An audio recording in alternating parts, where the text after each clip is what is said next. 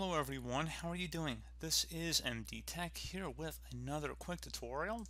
In today's tutorial, I'm going to show you guys how to resolve if you're having an issue if Adobe Acrobat Reader cannot print PDF files on your Windows computer.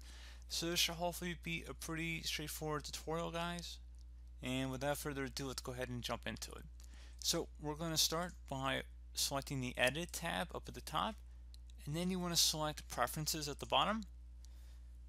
On the left side, you want to select Security Enhanced, and now you want to uncheck where it says on the right side Enable Protected Mode at Startup. So just go ahead and uncheck that, select Yes, select OK, and then you'd have to close out of the Adobe Reader application at this point, and then hopefully once you have relaunched it, it should resolve the problem.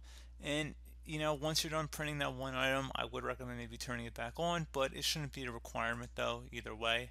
But pretty straightforward process, guys. I do hope that I was able to help you out, and I do look forward to catching you all in the next tutorial. Goodbye.